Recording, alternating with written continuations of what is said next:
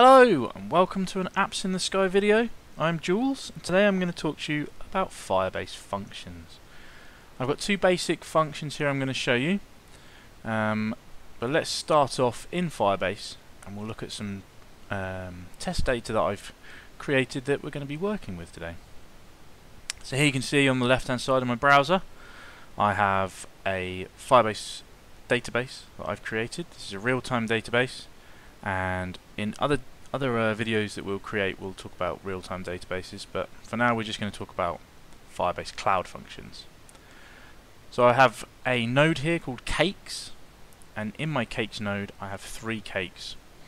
Just to show you some data, I have a chocolate cake, a cheesecake and a key lime pie. And what we're going to do is on the right here I have a quick Ionic app that I created so that we can add new cakes. But what we want to do is add the name of the cake, and then we want the system to add a use by date and a sell by date. And this in a real life situation would be done because a sell by date and a use by date on any food product is normally the same no matter what, you know. So if I make a product, I package it, then it will go out of date in X number of days, and that number of days will always be the same. So when the person making the product logs it in the database, we don't want there to be any human error, we don't want them to forget to put that date in, so the back end of the database will do that for us. So in this case we're going to create a function which is triggered by somebody entering a cake into the database, and what it will do is it will add the sell by date and the use by date.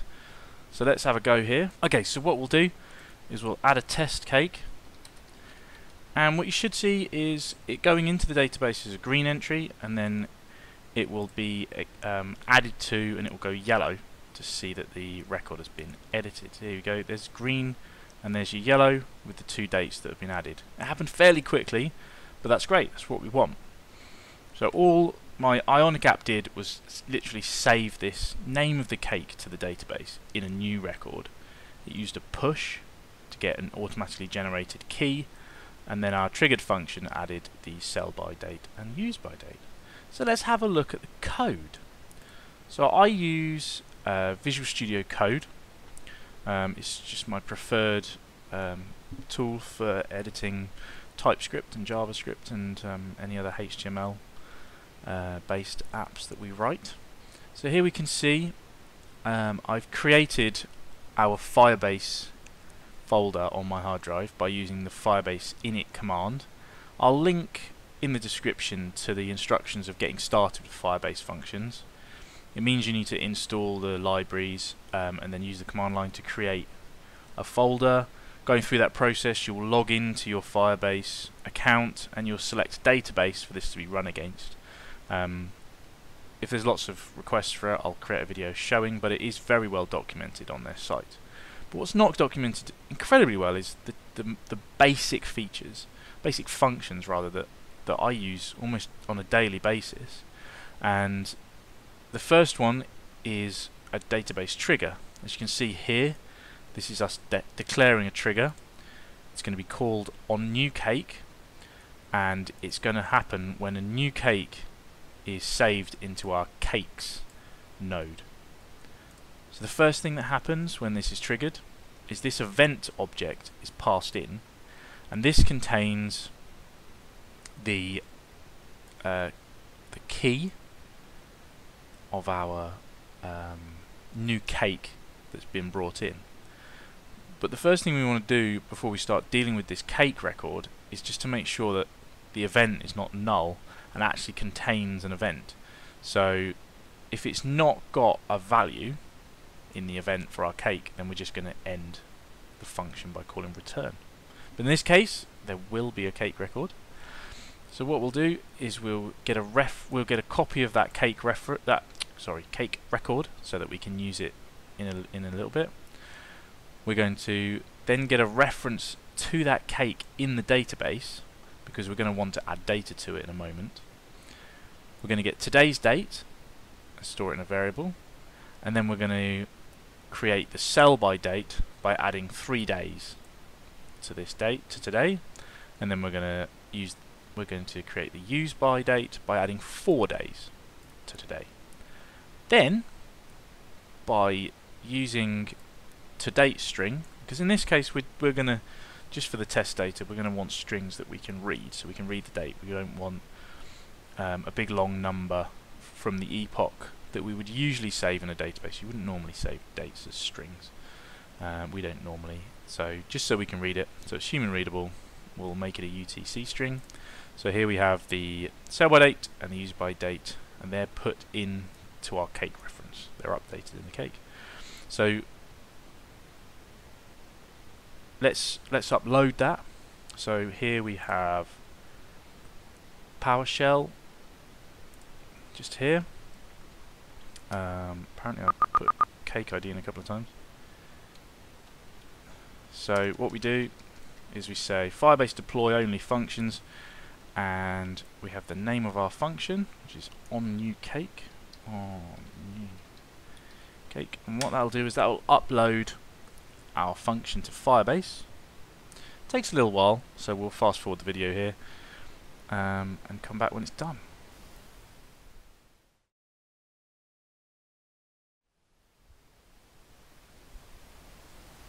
Okay, great, that's done.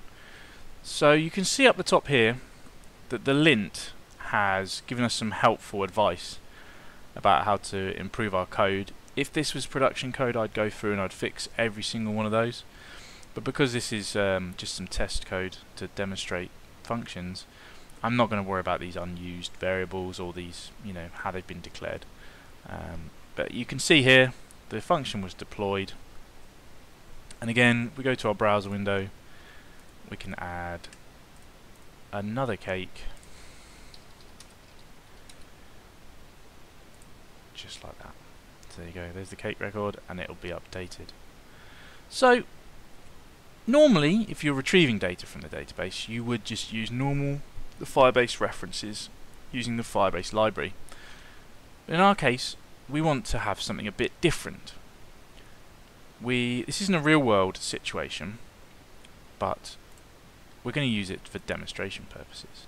So the other type of Firebase function is a HTTPS request. This allows you to open up a function in your database, a little bit like a store procedure in SQL, but you would normally use PHP to access that store procedure. So a direct replacement for that is using a Firebase HTTP request.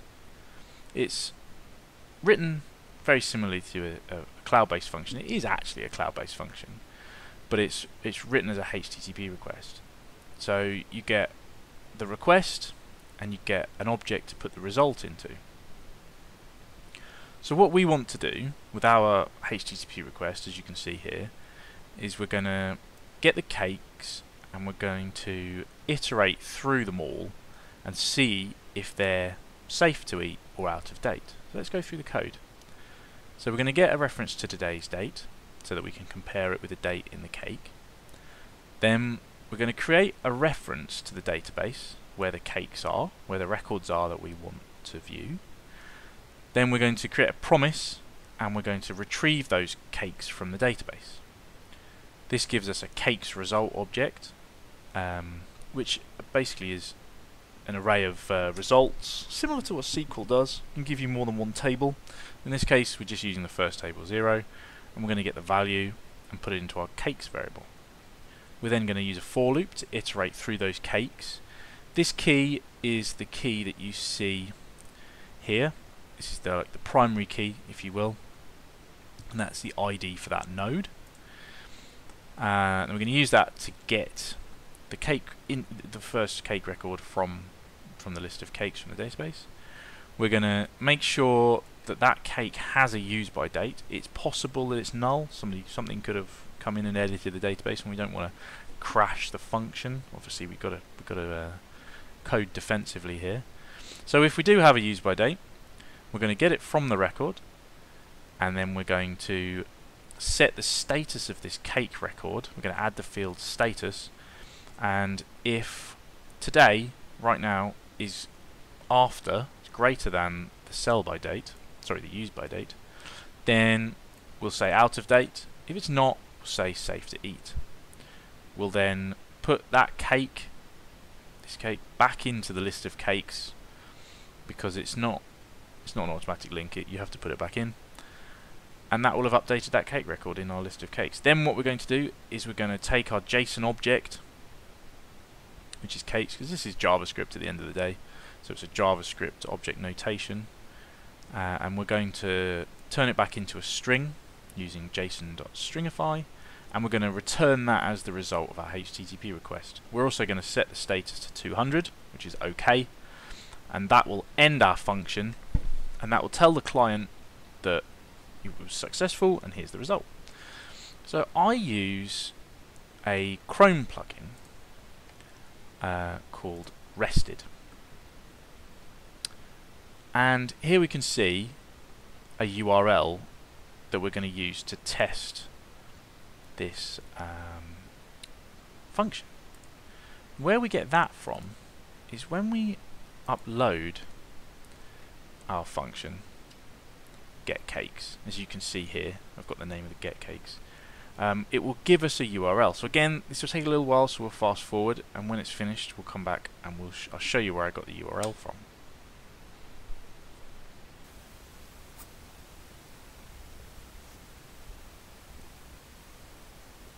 So the upload is finished. It says deployment complete, and if you see this line up here, this is our URL for our function.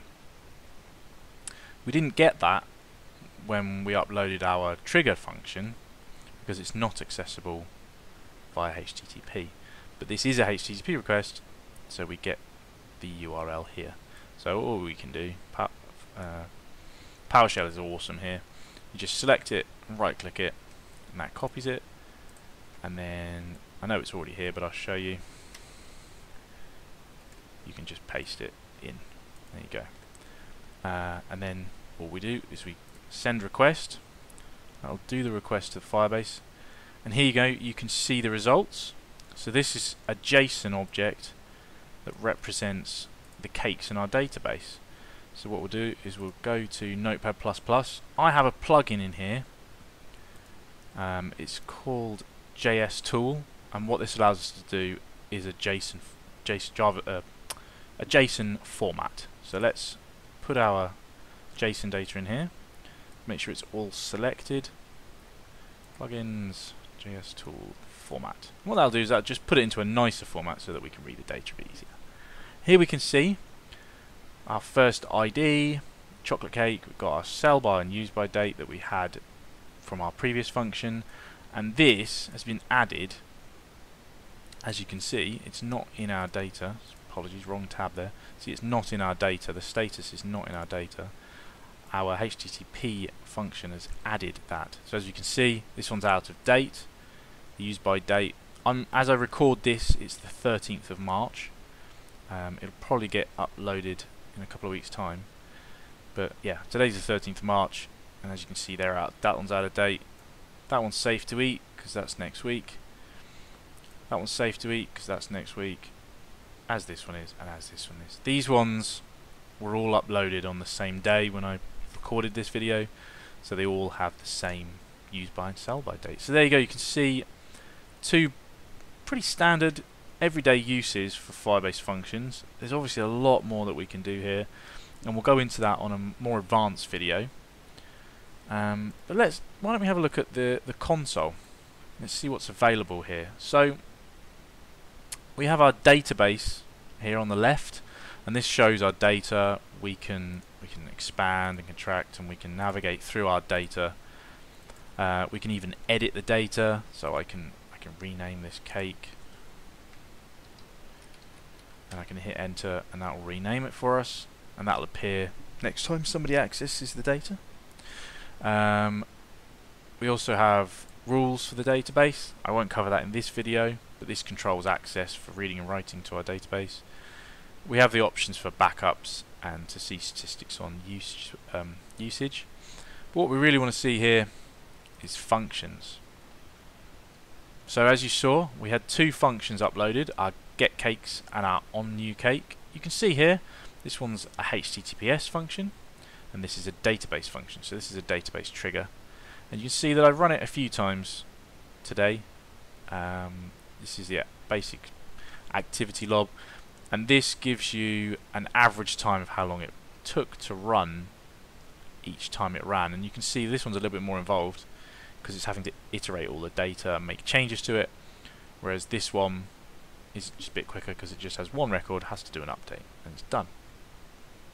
Now what we can do from here is we can access more detailed usage statistics. I won't go into that now, but you can see the logs, and this is a really useful development tool because this enables us to do debugging, because obviously this is running on a server belong to Google and there's no way to really debug. So what we do is we use the JavaScript console.log function, and it allows us to write to the console in here. It'll also give you any errors, it'll also give you information about when it was executed, and again I'll go into that in a future video when we cover more complicated things. So that's very useful. So that's it for today. If you have any questions, please let me know in the comments below.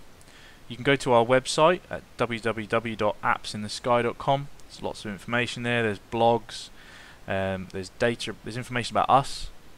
You'll see Tom and I there. Please like our video. Well, if you didn't like it, thumbs down, that's fine. Please comment below, and if you wouldn't mind, please subscribe to us. We're going to be releasing videos regularly, and we'll be doing some fun stuff as well as technical stuff, so that you can kept up to date with that. Make sure you subscribe below, and I'll see you on the next one. Thanks, bye bye.